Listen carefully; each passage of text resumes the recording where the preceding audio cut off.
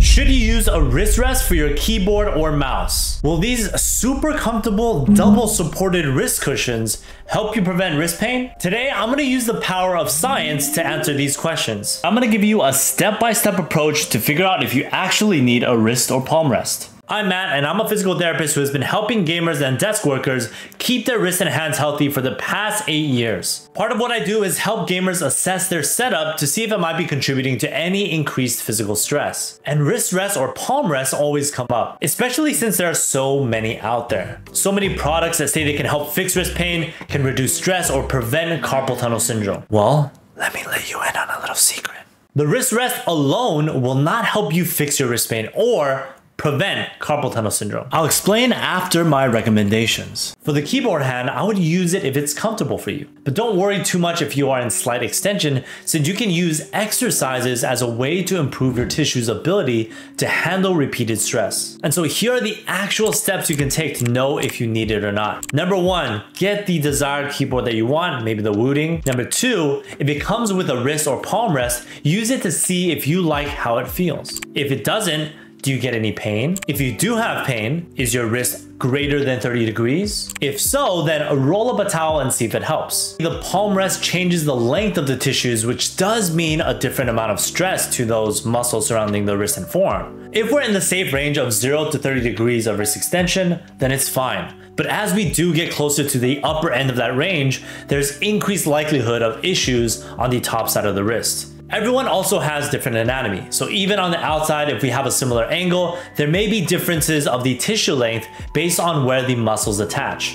Also, if you have more hand bulk, then you might be in more neutral positioning. If not, then try doing some exercises. If you don't have pain, great, then there's no need to get it. I've also created a quick 1-page reference sheet for this that you can check out in the description. It can reduce fatigue, but using a wrist rest alone will not reduce pain. For the mouse, in most cases, you won't need one. Well, what about those cool, sleek pieces of plastic you've seen? Well, I actually bought one just to see how it feels. Again, while it can reduce the relative extension, it doesn't affect some of the more important contributors to wrist pain, which are 1, conditioning of your wrist and hand, and more specifically your endurance or the health bar that I always mention. Number 2, your lifestyle, like how long you're playing without taking breaks. Yes, the wrist rest can reduce the amount of HP loss per click or flick or cause your wrist to fatigue more slowly. But if you only have 10 HP, then it doesn't really matter. Or if you have 100 HP but never take breaks, then you'll get to 0 no matter what. So focus more on the health bar, not on how quickly you lose HP. And when you exercise, you can also improve the efficiency of your muscle activity. And so sorry for all the ergonomics companies out there, but this is the truth. Ergonomics itself won't solve your wrist pain. And in our experience, it is a very small contributor to most wrist issues. Not all of them, but most. Okay, so what about shoulder health? Is there any relationship with a wrist rest and the shoulder? As I mentioned, wrist support can extend the amount of time you can type without fatiguing the muscles at the forearm. But these supports do not offload a significant amount of stress at the shoulder. Forearm supports are the main way we can reduce the amount of activity at the shoulder. As you can see in this study, there's no change in trapezius muscle fatigue with or without the use of a wrist rest. So if you do happen to have some shoulder discomfort or are concerned with shoulder or neck related issues, make sure your forearms are supported. You can also check out some of the other ergonomics content that we have about forearm support. Okay, what about carpal tunnel syndrome? Wrist pain with excessive typing and gaming is almost never caused by carpal tunnel syndrome and almost always an issue of the tendons. In many of what we've seen from advertisements, they suggest that it can reduce the pressure at the carpal tunnel, which actually has some truth to it, but really doesn't mean anything at all. So let me bust this myth for you.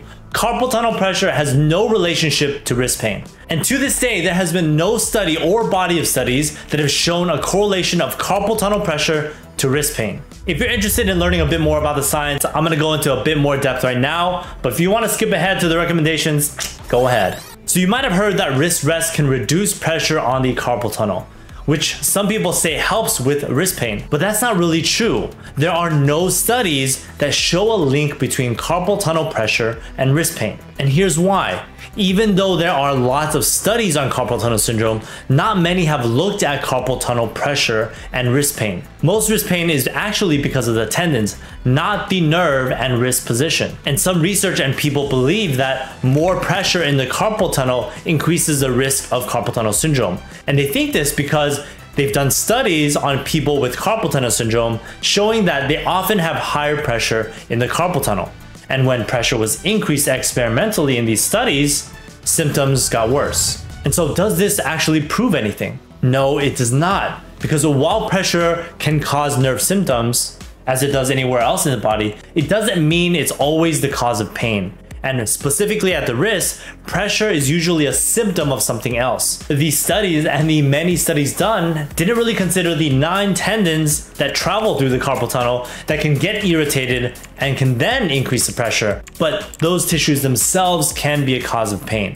And so most of the research only focused on reducing pressure by changing wrist position. But after working with so many desk workers and gamers over the past 8 years, we found that the real issue is with the tendons and muscles moving our fingers and wrist. Pressure is not the main cause of wrist pain. And if you want to learn a lot more about this, please check out our full breakdown of the carpal tunnel syndrome myth right here. So that means you can ignore any claims about carpal tunnel syndrome. If you've gotten this far into the video, you now know that wrist rests aren't absolutely necessary. But what matters more is how you use them, your lifestyle, and most importantly, your conditioning. And if you want to go into more depth about keyboard or mouse ergonomics, check out my Ergonomics 101 playlist. The mouse fit calculator is actually my favorite.